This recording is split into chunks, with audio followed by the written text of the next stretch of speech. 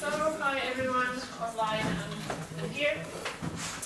We are presenting the CO3. It's really a pleasure to be here with this project from another call.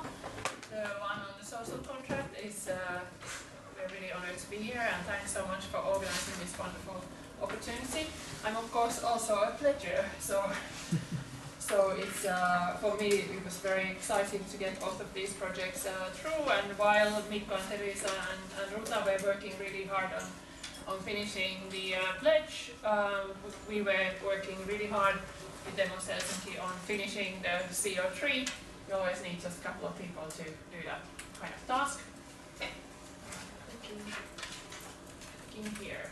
So, my name is Emilia Palonen. I work as a datafication research program director at the University of Helsinki, and this also brings some of these my research interest to both of these projects. And then Vanda, you can continue from here. Okay, good morning everybody. Thank you, Cristiano, for organizing this so special meeting where we can find synergies. As Cristiano said, I'm Vanda Amaro Dias. I'm a researcher here at Center for Social Studies, teaching assistant professor at Faculty of Arts and Humanities in the field of European Studies, and I will briefly guide you through our main goals in this project and the CO3 model. So basically our consortium is composed of 10 partners. Okay, so it's led by University of Helsinki, so it's that board is a bit outdated, right? No, I mean it's because for the first 6 months we shared coordination. So for the first months, the leading partner will be the University of Helsinki, and then Demos Research Institute also from Finland will follow up with the management of these projects. We also partner with Uppsala University, Center for Social Studies, the Center for Liberal Strategies Foundation, Fulda University of Applied Sciences, Istanbul Big University, and the Faculty of Political Science of the University of Zagreb, the American University of Paris, and the Ukrainian Catholic University in Ukraine, which is still in the process of joining officially these consortia. So 10 partners cover 9 countries across Europe. And the particularity of this consortium is that this organization brings a different but rather complementary epistemological and methodological expertise. As you can see in these boards, so we cover fields as different but complementary as political science, history, policy, European studies or studies on the European Union, and anthropology, methodological, we cover quantitative methodologies and quantitative methodologies. We have partners expert in building scenarios and of course in dissemination science or communicating science.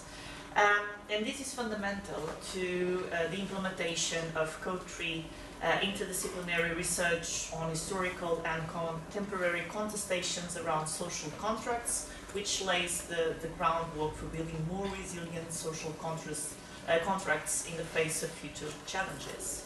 So as far as the CO3 model goes, we fall from this idea that the concept of social contract refers to the imagined agreement between community members, right? So there's a lot already been said about this. So for us, understanding social contracts requires analyzing how definitions and practices, this is very important, shape their scope, implementations and resilience in the face of social transformations. So it needs context sensitivity and the ability to shift perspectives between different settings. So it needs to bring this sensibility to the thinking of past, present and future social contracts. The EU-funded CO3 project aims to develop and promote a social contract model that is more democratic, more inclusive and more open. And this will, or our work will, or envisages to demonstrate political and social resilience when faced with significant social challenges, crises, and anti-democratic tendencies that are spreading across Europe. In terms of case studies, and I will follow up on this, the consortium will study 8 EU member states and 3 non-member states of the European Union to identify safeguards and mechanisms that promote, or that are trying to promote, resilient social contracts supporting citizen involvement in democracy in Europe and therefore an active citizenship.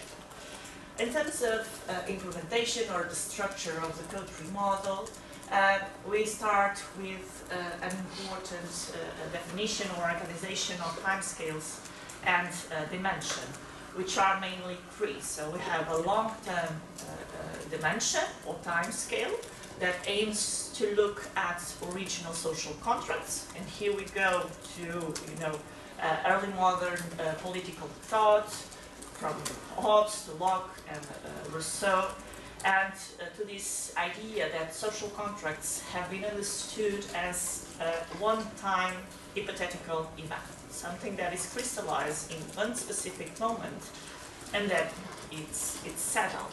So we're going to understand and review this literature to adapt this idea to propose that all social contracts are rooted in an identifiable historical moment, which is the ratification of the respective constitution.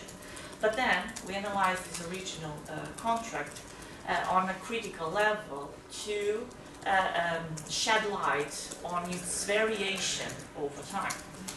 So any apprehension of a social contract must analyze, and we'll try to do that, long-term debates about the original establishment of collective contract on the long term.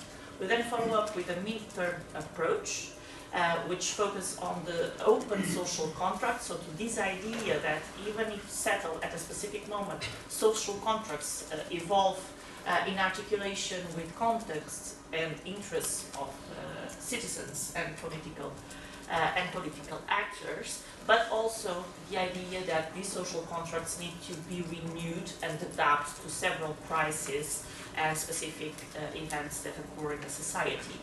Finally, a short-term approach, time-wise, refers a focus on a resilient social, this idea of a resilient social contract.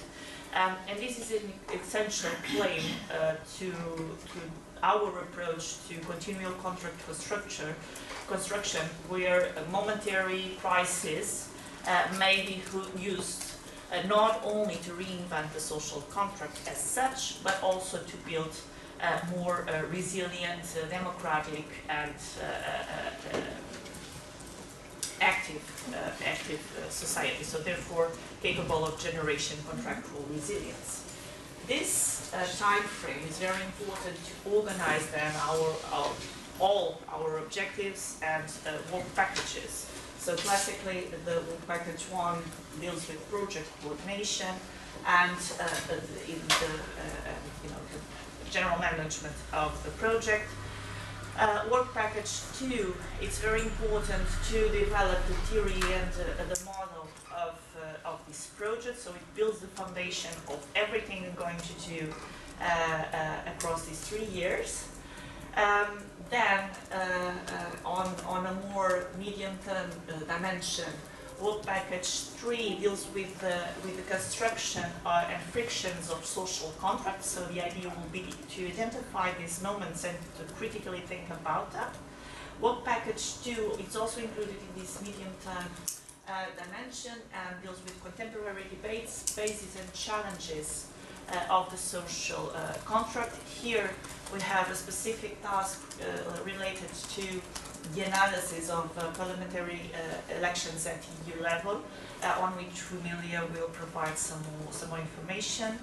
And then finally, within this midterm dimension, work package 3 deals with crisis and reconstruction. So how crisis creates space for the reconstruction of social contracts. Finally, on the short-term dimension, we have work package 6, which is led by Seth, and where we are going to build, based on all this information and data, information collected and data analyzed, scenarios for resilient social contracts for sustainable and democratic futures. So we'll do this exercise from going to the past, present, and then imagining future and more resilient social contracts. Finally, Work Package 7 deals with dissemination and, of course, the communication of the science we will be building during these 3 years. As I said, the project looks specifically at 11 case studies, 8 of them inside the European Union, so Portugal, Croatia, France, Germany, Sweden, Finland, and Bulgaria, and 3 outside the European Union, which include Ukraine, Bosnia-Herzegovina, and Turkey. And the goal with uniting all these very diverse case studies, either from a geographical point of view, from a historical context, and from a political reality, is actually to show that variation, but also commonalities between them. So all of these case studies has some past related to authoritarianism, with some form of colonialism, more strict interpretations and forms of implementing social contracts. They then changed to more democratic environments, and they, after that, engaged, integrated themselves into something that is contested so far, which is this idea of a new transnational social contracts at the EU level, at the level of the European Union, which also has an impact at the national level. For some of these countries is already a reality. For other ones, they are in the process of joining this transformed idea of the social contract, and we want to see how that process follows. You want to follow from here? Yes, according to my watch, I have like 3 minutes. Sorry. Which is great. I mean, this has been very powerful heuristic tool, this social contract. So every time I've been thinking, like hearing about like Sweden and burning cars in Sweden, I've been thinking, oh, the social contract. And oftentimes I have really like got into that. So when we were writing the proposal, we were like thinking about operationalizing my formula of populism.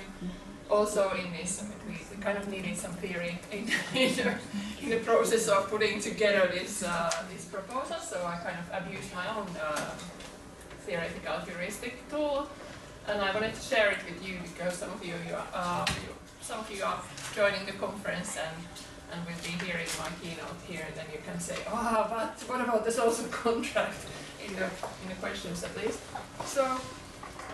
So thinking about like this inclusion and exclusion in the process of writing the application, I thought, okay, this is somehow related to the stuff that I've been always working, so it's not like surprising that it would be coming to me quite intuitively to operationalize a different understanding of the social contract. Not just that this would be actually existing contract between people, but a heuristic tool with which you generate a polity.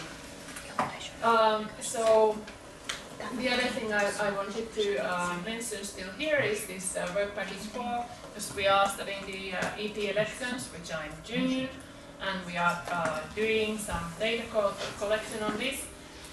Juha Herman and I edited this book, which is coming out finally, slowly, on the EP elections. This is now, just got it this week, the uncorrected proof, which unfortunately had a lot of errors, so we have to sit back. But this was on Twitter communication. That was the mode of political communication in 2019. So for these elections, I thought, okay, what is this new mode of communication? Seems to be audiovisual. So now we are generating at the University of Helsinki with my colleagues in datafication, helping us out this method of audiovisual data collection and analysis, so that we would be able to deal with large data masses of data in a comparative way. So it's not just the EU level, but the actual national level where the elections are being held. It's still held in nation-state context, member states.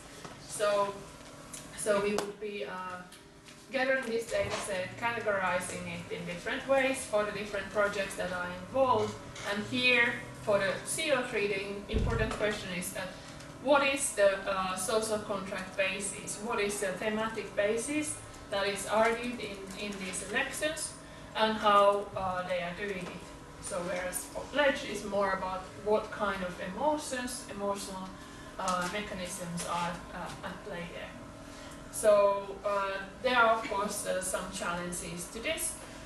How to get hold of Instagram, YouTube and TikTok data, and we are trying to address it, and it's great to have these Horizon projects and hopefully several projects that would be collaborating on this, because it is also our demand to these platforms to give access to researchers, and access that would be also getting like relevant data out.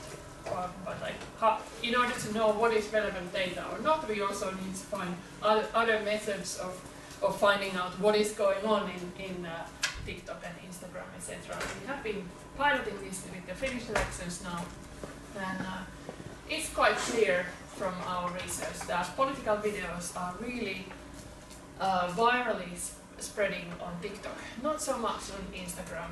That was our comparison. Like in Instagram, we were getting none of that, but TikTok was immediately, the feeds were full of that. So it's quite promising, looking quite promising for our analysis. Maybe not for, I mean, there are some, the dark sides of this, but for us doing this kind of research would be interesting. Yeah. Okay.